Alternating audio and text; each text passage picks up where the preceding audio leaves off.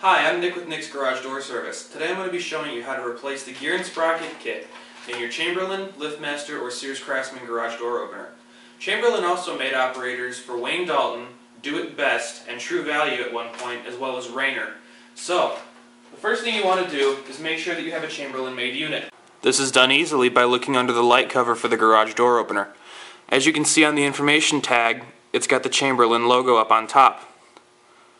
We can also see the model number, 1245R, and the date, May of 1998. There are three reasons why you'd want to change your gear and sprocket kit in your garage door opener. In my case here, the motor runs and it doesn't move the door, which means the gears are stripped out.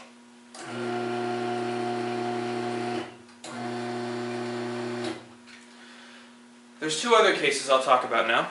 On this bin here I've got two more examples. This one here not only has a stripped gear, that gear is shredded, but the top bearing is also completely destroyed. Signs of this would be a loose chain, a chain that hangs way down below the rail, or you could have a broken sprocket. So if you look down at the top of your machine, all you would see is that little stud at the top there.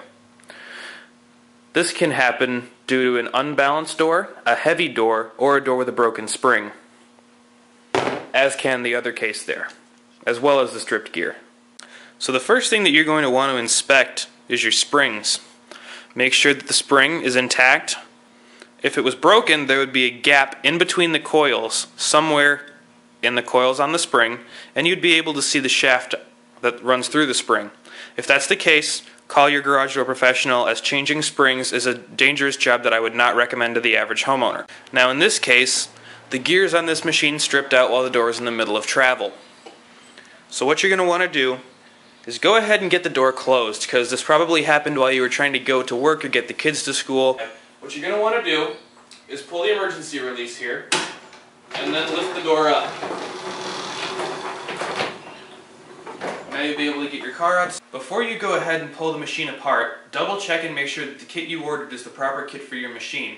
You can do this by going on LiftMaster's website, www.liftmaster.com, or check the link in the description. I'll put one there to direct you to the manuals section. Find the owner's manual for your garage door opener. You'll need the model number from this off of that information tag I showed you earlier. Please keep in mind here that I'm just going to give you a basic overview of the procedure to replace this, and you may need to use your best judgment at times to get the job done. Let's start with the most difficult case to repair, the case of the broken sprocket. In this case, your chain will be dangling free and your sprocket will probably be broken off somewhere on top of the machine. What you'll need to do is get your remote control or push the button on the wall and watch the sprocket or the shaft inside. When it spins clockwise, it's closed all the way. What you're going to want to do is spin it so that it spins counterclockwise until the machine shuts off, and that'll be open. I'll show you why that's important later. While the chain is still disconnected, you'll also want to pull the chain up so that that inner slide, that silver piece, is close to the top here. Here's what you'll need to do the job. A pair of needle nose pliers, an Allen tool. I believe the size is 3/16. Use an SAE size Allen wrench. If you use the metric set, you will strip it out. Ask me how I know. You'll also need a metal file, a 1/2-inch wrench, a vice grip, a pair of slip joint pliers or another vice grip, a flathead screwdriver, and you'll also need some sort of a driver. I'm going to use my drill with 2 bits. You can use a ratchet. I wouldn't recommend nut drivers because the motor bolts are very tight and you probably won't have much luck getting them loose with a nut driver.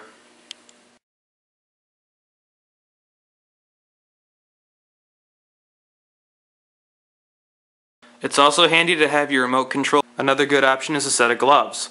Latex gloves will work, however the best choice is a set of work gloves. I don't happen to have a set with me though, so I'll be using latex. Now if you don't have a broken sprocket and your top bearing is just worn out, your door opener should still move, but it may not stop properly. Just hit the button and let it come up all the way. If it doesn't come up, you may need to help it like I'm going to show. Now for a machine that has stripped gears like this, you're going to need to help the machine along to get it to the fully open position. So if you've disconnected the door like I have here, you'll want to reconnect it.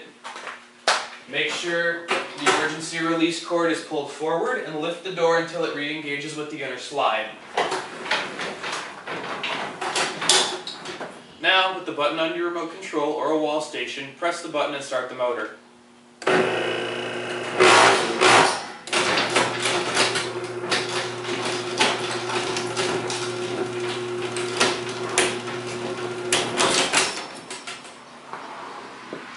Now you notice that loud grinding noise that it made when I first started to lift? That's because the machine was running the opposite direction and it was trying to close the door.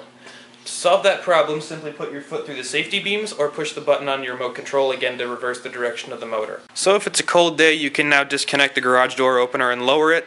I'm going to do that just so people that walk by don't think I'm crazy.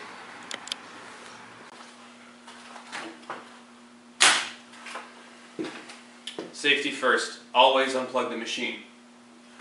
If you have a light lens, it's also a good idea to take the light lens off and take the light bulb out and put them both in a safe location.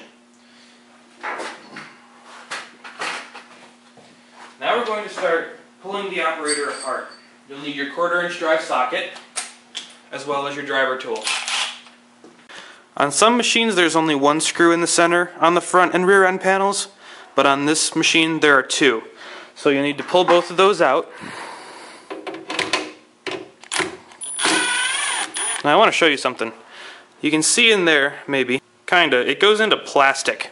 So these are coarse thread screws, meaning the threads on the screws are farther apart.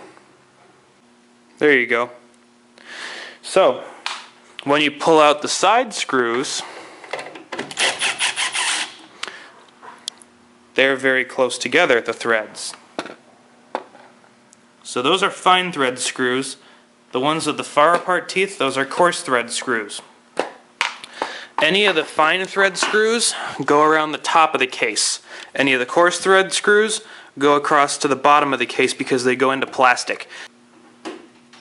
Some of these get pretty snug, stuck on there, so don't be afraid to have to wiggle and push a little.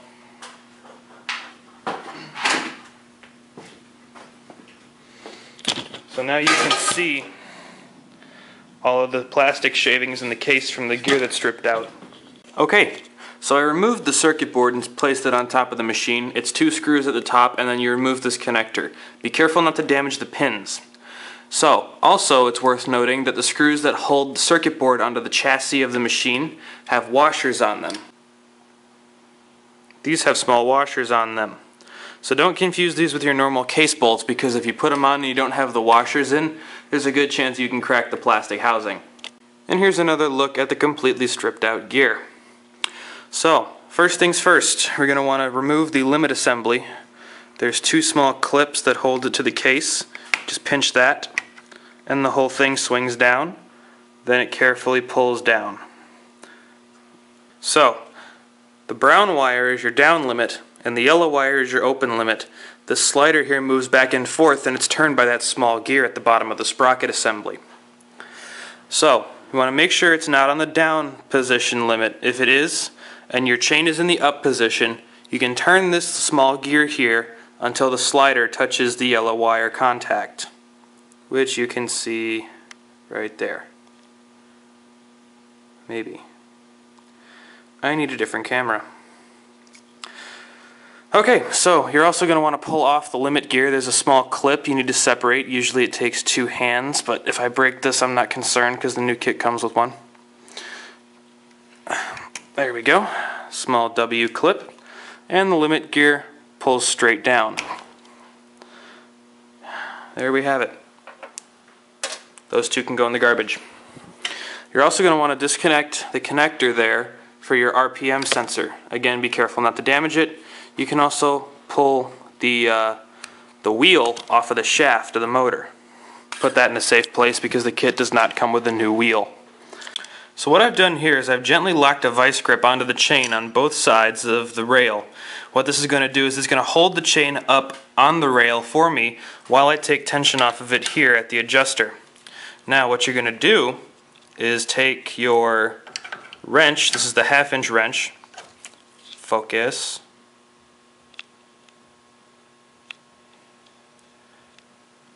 I'm sorry guys, this camera's really fighting me. Okay, that's as good as it's going to get, I guess. Loosen up one and loosen up the other. One locks the chain in place and the other one actually adjusts the chain tension. So when you loosen the one that locks the chain in place, you can make adjustments, and when you fully back that nut off, you'll be able to remove the chain from the sprocket at the back of the motor there. Let's see if I can get this better. I'm really sorry guys, this is fighting me today.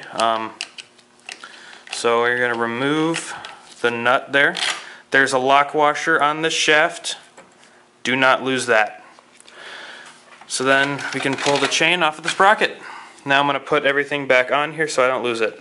So once you're sure that you've got your sprocket disconnected from your chain, and once you've gotten the limit and the RPM sensor disconnected, you can go ahead and begin to remove the wiring for the motor.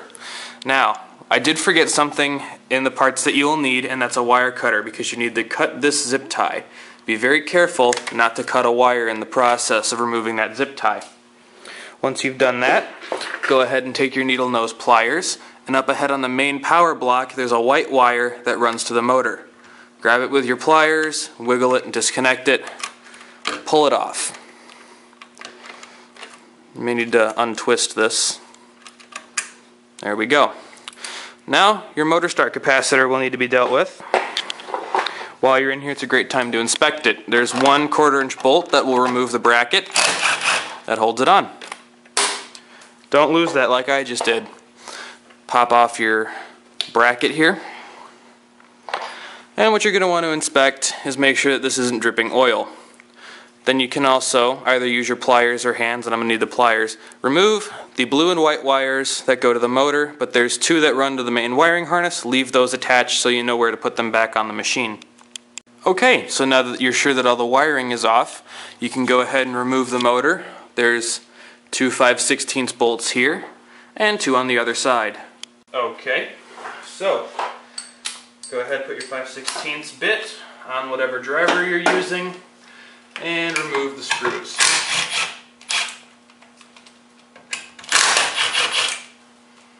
There's 2. Once you pull 2 out, you're going to want to support the motor at all times. 3. Here's the last one. Now, it may not want to come down, so put your thumb on the bottom of the shaft, pull your fingers here, and just pull. And the motor's free. I'm going to put this down on the ground. Okay, and there's 3 more 5/16 bolts that hold the sprocket to the chassis. You'll see what those are. One there, and one there. Okay, that pulls out through the top, and the sprocket's out. So now that it's down on the ground, you can see what they give you in the new kit here. Got your new gear and sprocket assembly, comes with a new limit gear, your new worm gear, a packet of grease, and all of these smaller components come in a bag. Now, the only parts that I don't replace, don't want to lose these, only parts that I don't replace are the roll pins. It's time consuming, it's a pain in the butt. Unless you've got a bent one, which I've never seen, don't bother wasting your time. But replace all your motor bearings. So now that this is down on the ground, we're going to go ahead and tear the motor assembly apart. Okay, first things first, turn the gear until you can see one of the set screws on the collar and loosen it up. You don't have to take it all the way off, just get it pretty loose, and then turn it till you see the other one. Loosen that as well. You can pull it off now. Sometimes these don't want to come off very easy. Now, you've got this little cap washer, a spring washer, and a regular thrust washer. Pay attention to the thickness. This is the thin washer. In the kit, sometimes you'll get a thin one, sometimes you'll get a thick one, sometimes you'll get both. You're going to want to put the one on there that was already in. Now don't go ahead and just yank everything off of here. I always recommend you take your file and just file down the burrs on the motor shaft. Here you can kind of see what I'm talking about. That little silver raised portion there on the motor shaft, that's a burr left by the screw. If I turn it a little bit, you can see another one. There's pieces of metal that are actually sticking up, and it's larger than the bearing. So you can go ahead and beat on it and take the old one off, but I always recommend filing it down first so you don't forget to do that later. Because if you go ahead and hammer your new bushing in, or your bearing in, it's going to make two large gouges in the new bearing, and that puts premature wear in there. So just take your file it down, make it nice and smooth so it all comes apart easy. This way it all goes back together easy and in good shape.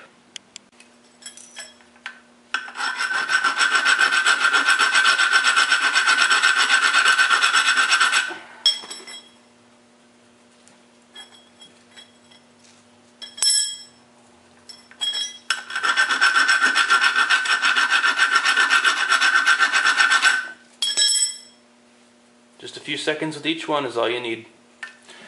Now, if you can grab it, take your motor bearing and pull it off. This one still is a little bit tricky. It's probably just been in there for a long time and there's probably dirt and grit. So I'm going to go ahead, it won't come off all the way, I'm going to go ahead and remove the motor plate with your 3/8 wrench. There are 3 screws that hold the plate to the motor. 3 nuts, excuse me. Remove those. And the motor plate comes loose. Now with a little bit of pressure, the motor plate comes out along with the old bearing.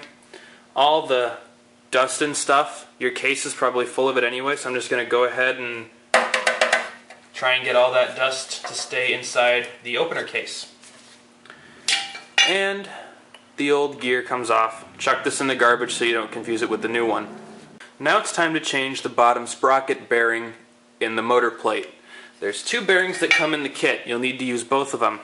One of them has a small keyway on it, and it also has a dot on the top and a flat edge. That is the motor bearing that actually spins on the motor shaft. We'll need that in a minute, but not right now.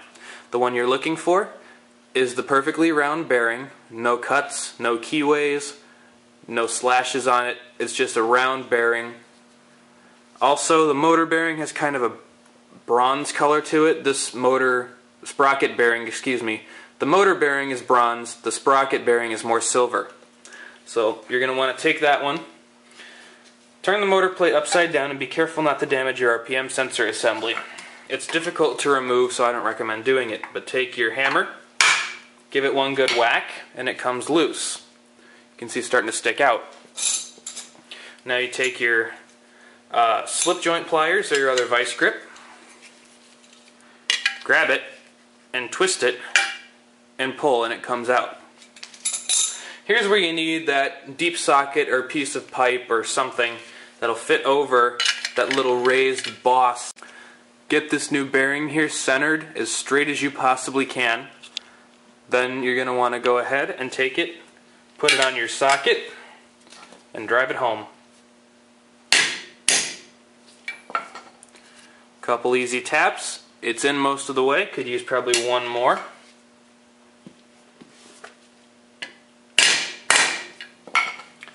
Once you hear the sound change, stop, and you're all set. Let's put it back together. So, we're going to get the new worm gear from our kit and go ahead and slide it on the shaft.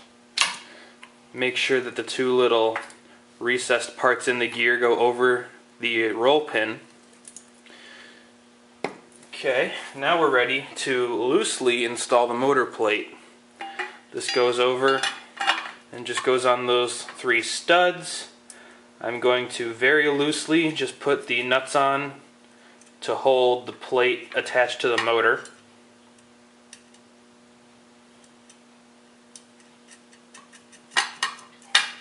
And right about now is where we're going to need some grease from the kit. Give you this big packet. Open it up. Gonna Spread a little bit of grease on the shaft right about where the bearing's going to sit. You can put a little bit on the inside of the bearing too. Okay, so now notice on the motor plate there is a groove in the bottom that the little keyway fits into. Make sure you're putting that on correctly. Just wiggle it into the plate. Spin the shaft to make sure that the grease goes in there. Okay, so now that that bearing is installed, we can tighten down the nuts that hold the motor plate to the motor. Just going to do that again with the 3/8 ratcheting wrench.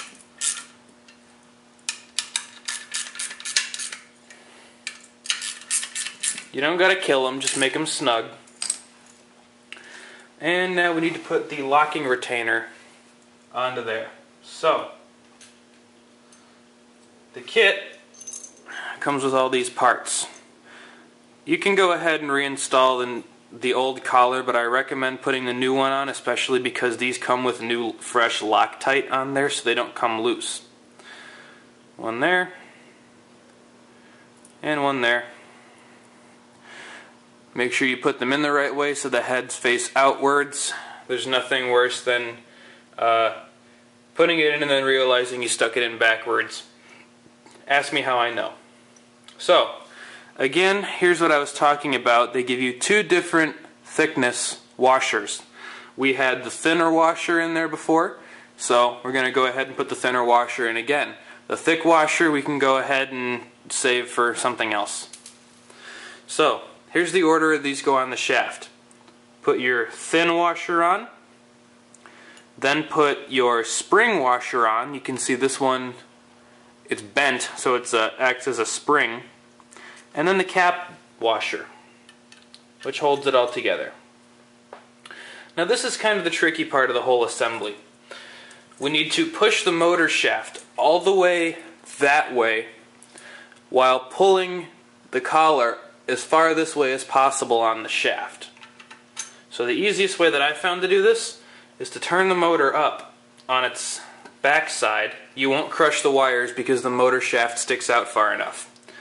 Once you've done that, go ahead and push the collar down, compress it as far as you can, and then get your Allen key wrench and go ahead and tighten down one of them. Once you've gotten one tight, you can go ahead and let go of it. And then we'll go ahead and tighten down the other one.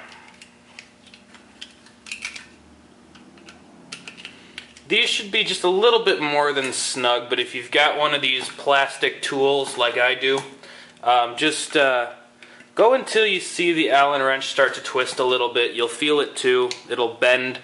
That's how you know that you're as tight as it should go. So I'm also going to get up now and grab the rotary wheel. There's a little bit of dust and stuff in here. Going to wipe that out because if that gets caught up in your sensor, that can cause you to have some problems. So just give it a quick little blowout. Pop it on the shaft there. Now when you look at that, look into the sensor and make sure the wheel sticks down in the sensor at least halfway. Okay, so now we're basically ready to go ahead and put the gear and sprocket assembly into the chassis of the machine. But before we do that, we need to thread the holes in here because they do not come threaded. Now you can see there's 3 holes up on top that are raised. Those are the holes that you're going to want to go ahead and put the screws in. Now, what you're going to do, you can do this with a ratchet. I've done it before. It's not that hard to thread these. Just take one of your screws and run it through. Do that on all 3 holes. Okay, so now we're ready to put the sprocket assembly inside the motor housing. When you do this, there's a square cutout here for a sprocket cover. You don't have to put it back on, but I recommend it if yours is still there. So you're going to want to take the hole that is in line with the square sprocket cover hole and put that towards the back. Drop that in. Okay. Now take those 3 5/16 bolts, line up the first hole, and just put it in, leave it loose. Take the second one, get it started, and the third one. Once you get the third one in, you can go ahead and drive that one home. And then follow with the other 2.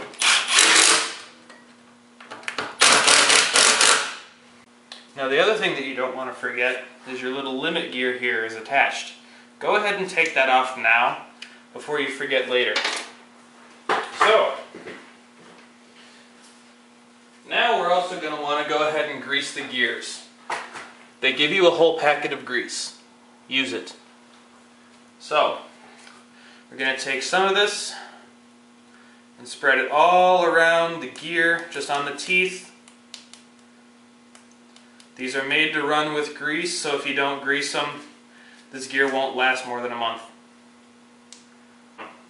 So now that we've got grease all the way around that gear, I'm going to take a little bit of it and put it on where the lower sprocket bushing is going to sit. Just spread that around there. Grease up that bearing, give it a lot of life. So now that everything's greased up, I'm going to go ahead and grease the worm gear on the motor. Then I'll bring the motor over here and install it on the chassis. Okay, so now we're ready to go ahead and install this. I'm going to just pop the motor on the shaft, push it up flush with the chassis, then get my drill with one of the screws, run that in, grab another one, and put it in on the other side. Then we'll put the other 2 in. I never let go of that motor until I've got 2 screws in. Then we go ahead and put the other one in, and the other one on this side. Okay. Now we can go ahead and reconnect the motor wires. Now, the red and the blue wires go to the capacitor. Don't mix up the colors. You can see on the capacitor here that there's 2 wires that go together and 2 wires that are separate.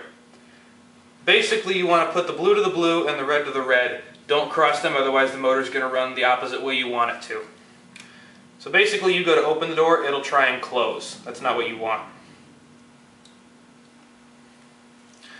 Everything's back on there. Now we're going to take the wire that just got covered in grease, put that back on the gear. That's why you wear gloves. Take the white wire and attach that back onto the power terminal. Here's where your needle nose pliers come in handy. And now we're going to change this out. We don't need our 5/16 bit anymore. I'm going to go ahead and put our 1/4" bit on. Now we're going to install the capacitor back onto the chassis with that little silver 1/4" screw and the bracket.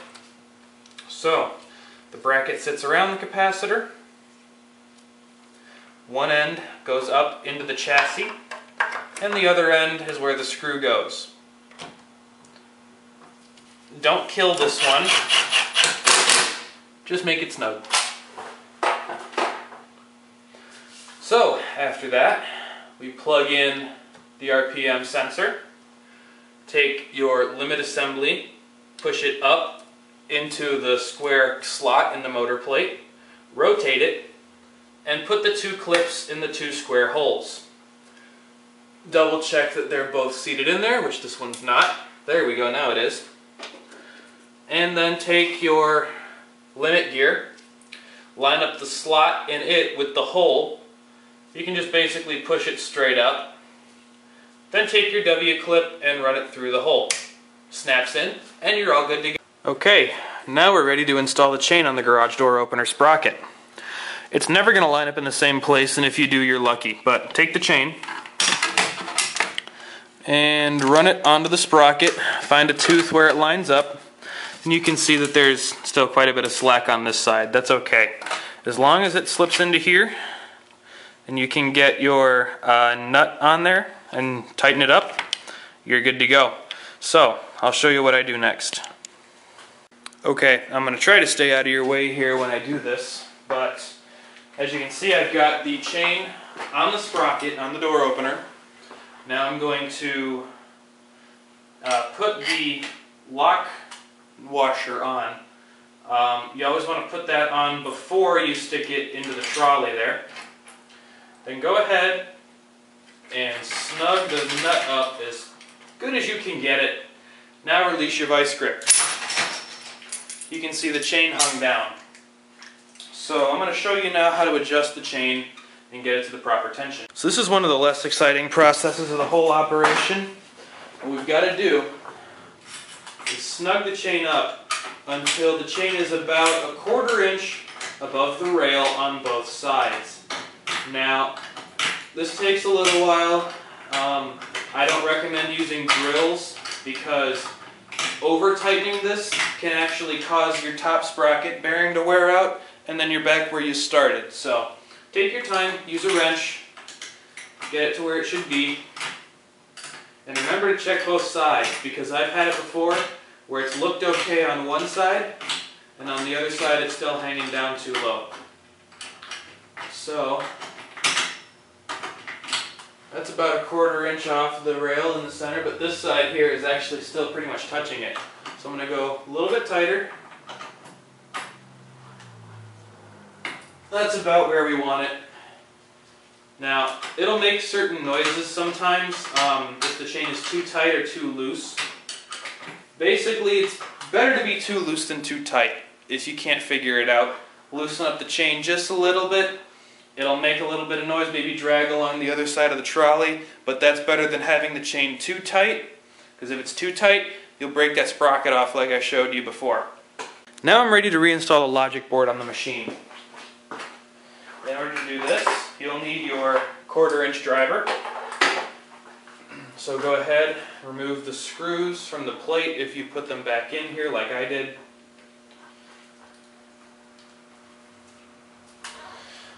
We'll go ahead and get your board. Now the tricky part here is lining up all the little pins on the board with the connector. So take your time, make sure you do it right, and make sure you push it in all the way. There we go.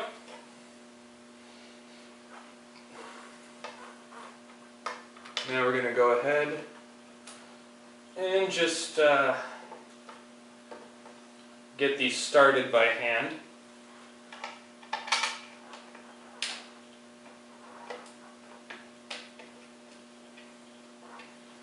Now, I would recommend doing this by hand if you've never done it before, but I do this every day, so I'm going to be very gentle with my impact gun here and get it nice and snug.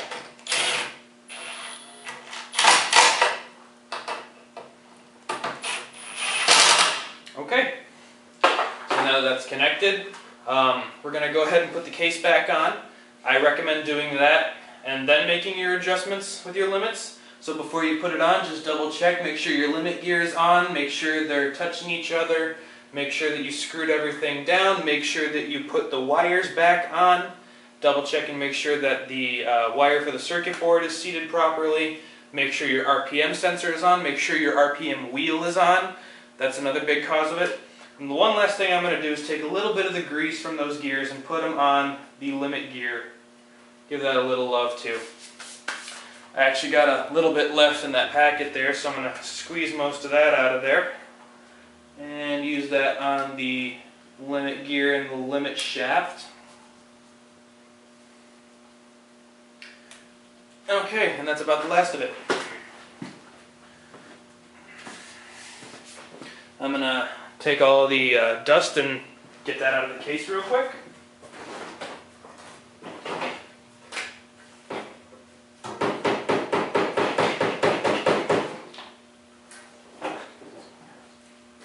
That's as good as it can get. Now, take note, your limit screw adjustments are on one side.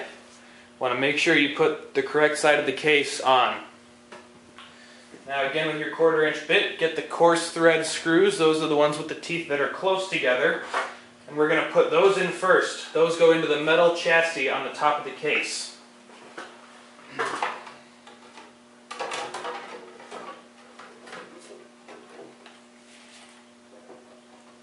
Okay, now we've got the fine thread screws. These are the ones with the threads farther apart. These go into the bottom of the case. Again, I would recommend doing those by hand because they are going into plastic. If you over tighten them, you can strip them out. But as I said before, I do this every day and I've learned to be gentle with the gun. So.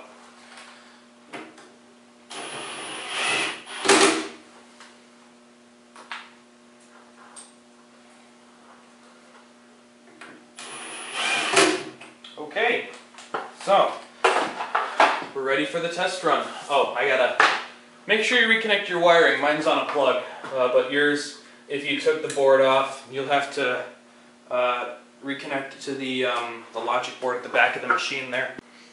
Okay, first thing we're gonna do is plug it in.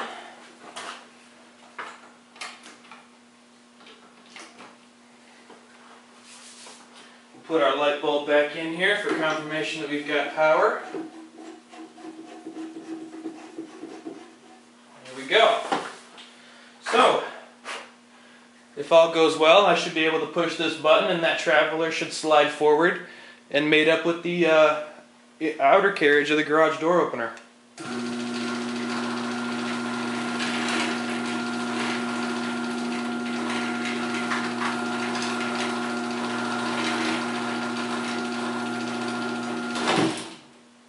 Okay, well, didn't quite mate up, but it's close, so we'll pull the emergency release.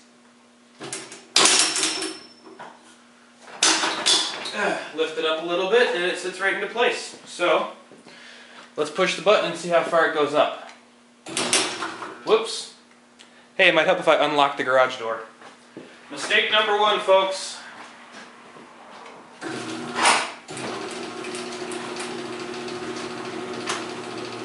You can't plan stuff like that.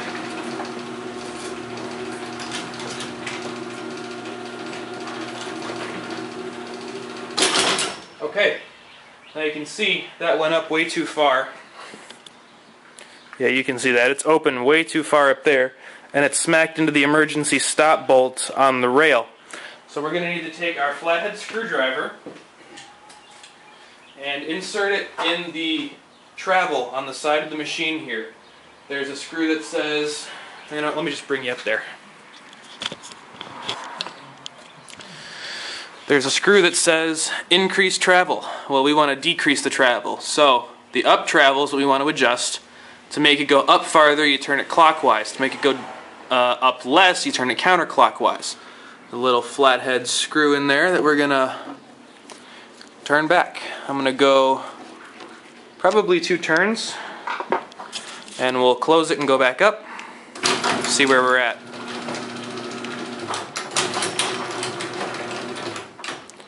That's about right. So we'll go down. And I could tell it didn't close all the way, so I'm going to make this adjustment while it's going down. It was close though, so I'm going to go half a turn.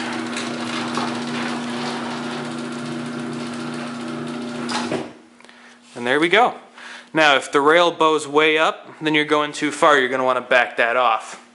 So, the last test here is the force. Last adjustment we need to make. That is the pressure, how much force it takes to lift the door. That's on the back of the machine here. As you can see, we've got kilograms down and kilograms up. I'm going to turn both of these to 0 and readjust them. Okay, so now it's not going to open. Stops there. So we're going to take the open force and turn it up. I usually go about 1/8 of a turn at a time. Make very minor adjustments.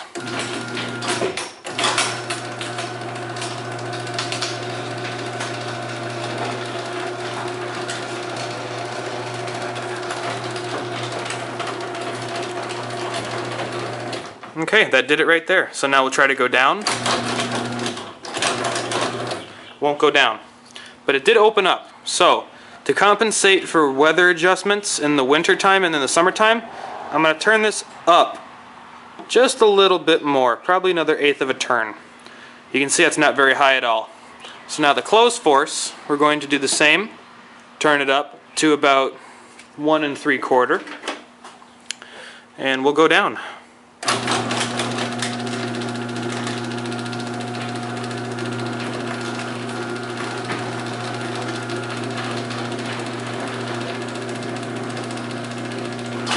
Beautiful.